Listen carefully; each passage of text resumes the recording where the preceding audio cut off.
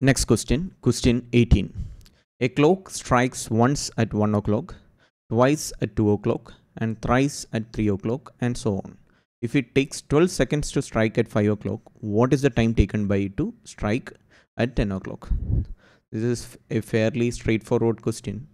From the given information, we can understand at 5 o'clock, the clock strikes 5 times. For 5 strikes, it takes 12 seconds. 5 strikes, it takes 12 seconds.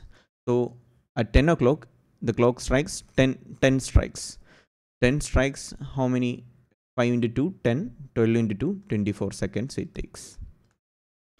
So solution to question 18 is B, 24 seconds. Probably this is the easiest question in this paper. So yeah, solution to question 18, B, 24 seconds. It takes 24 seconds to strike at 10 o'clock, 10 strikes. 24 seconds.